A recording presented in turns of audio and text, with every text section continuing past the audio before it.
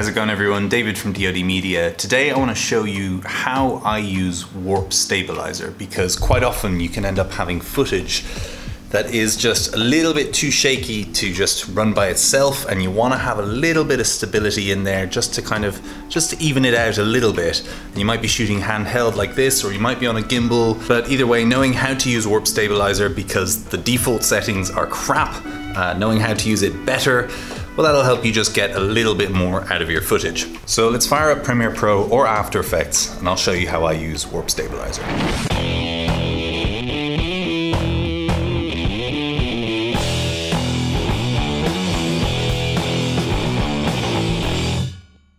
Alright, so I've got 3 clips loaded up in Premiere Pro, and if you're doing this in After Effects, it's exactly the same process. It's just that it's a little bit easier to scrub through it and edit it in Premiere Pro.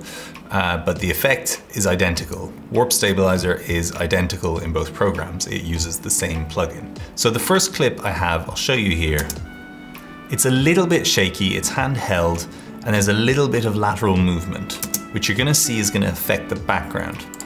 The second clip is a lot more shaky, and this one, I mean, this is forced. This was really kind of, you know, a fake shake, but I just wanted to really kind of push it to its limit of what it can actually fix and resolve. And then the last one is just a slow tracking in shot, which obviously handheld has a lot of movement like that. So your subject's kind of moving around like that, but the background's not moving as much. And basically these 3 examples are gonna show you the limitations that Warp Stabiliser has, and also how the different settings based on the default settings versus the settings that I'm going to show you will affect that image, and will affect it differently, and will increase or decrease the jello effect, the wobble, the warp, everything like that. So let's just go ahead and apply Warp Stabiliser to the very first one. So you go to your effects panel and you type in warp, and it'll find Warp Stabiliser right there. And apply that to it. It'll analyze it in the background, and it'll churn its way through those clips, either very fast if you have a fast machine, or very slowly if you have a slow machine. All right, and now it has stabilized my clip. But these are the default settings, and I don't think they're great. So let's have a look through and see what it does. All right, so it's stabilized on the camera nicely, but you can see the background there is just wobbling quite a bit, and it feels like it's almost forced stability. Forced stability. So if you come up to your effects controls panel and scroll down to where it says Warp Stabiliser, there you can turn your effect on and off. You can see how much it's cropping in there to have to stabilize it. So let's go ahead and drop that smoothness down to 5%. It'll re-stabilize it. It doesn't have to read through all of the frames again because it's already got that data that it needs, but it'll just reprocess that stability. Process. Okay, and now let's look through it. And you can see the movement that I had in there, that handheld movement, it's still there. You've still got that kind of swaying of it. It's just that it's really smoothed out. It's not fixing onto the camera quite as rigidly, quite as synthetically as it was before, which means that it's allowed to move around. And as a result, the background has far less actual jiggle, distortion and warping, but it still looks nice and stable. It looks like it's smooth. It doesn't look like it's jittery handheld, which to me is sort of the purpose of Warp Stabiliser. All right, so then let's try it on the second clip. Again, very shaky clip. Let's go back to the beginning, apply Warp Stabiliser, let it churn through the frames, nice and quick. All right, and now let's see what it's done for us by default. I mean, look at that background. It's like it's dancing on jelly. So the camera, nice and stable, looks great. The background looks terrible. So again, drop it down to 5%. And now let's see.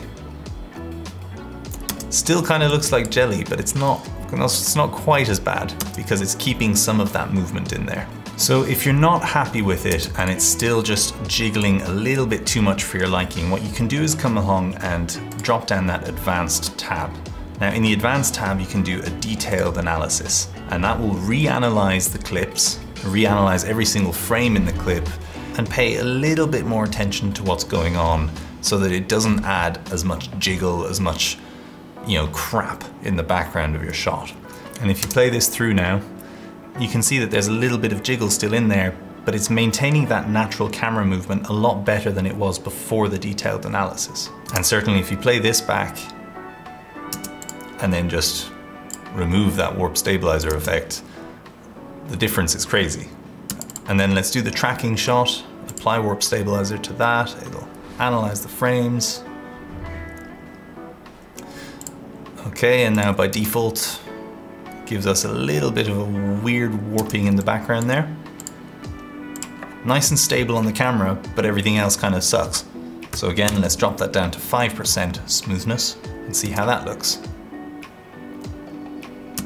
So you can see the camera's kind of swaying a lot more like that, which isn't ideal. So here maybe you might want a little bit more than 5% if you're really trying to focus it, pin it into that camera so that it doesn't move, so that it looks like it is stabilized, tracked to that camera. You could go for maybe 25%. That's better. You can still see that it's kind of wobbling in the background. So let's try an advanced detailed analysis again.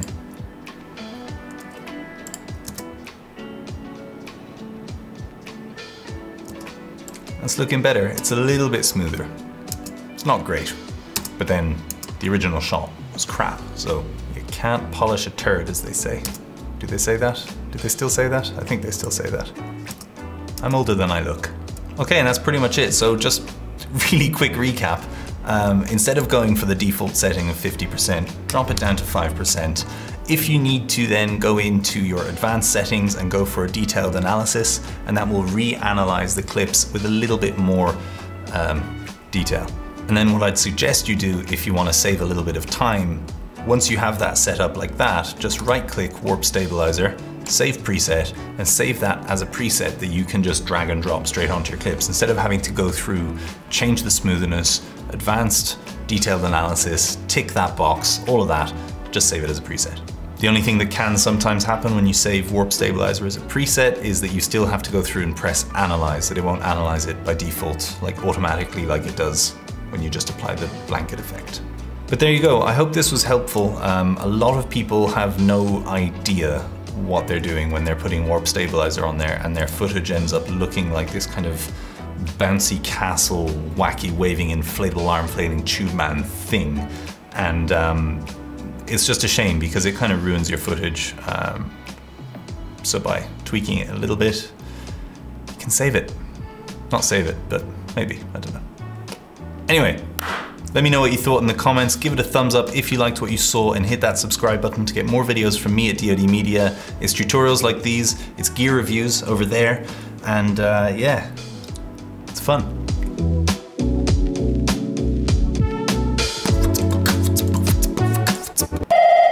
Oh, mail's here.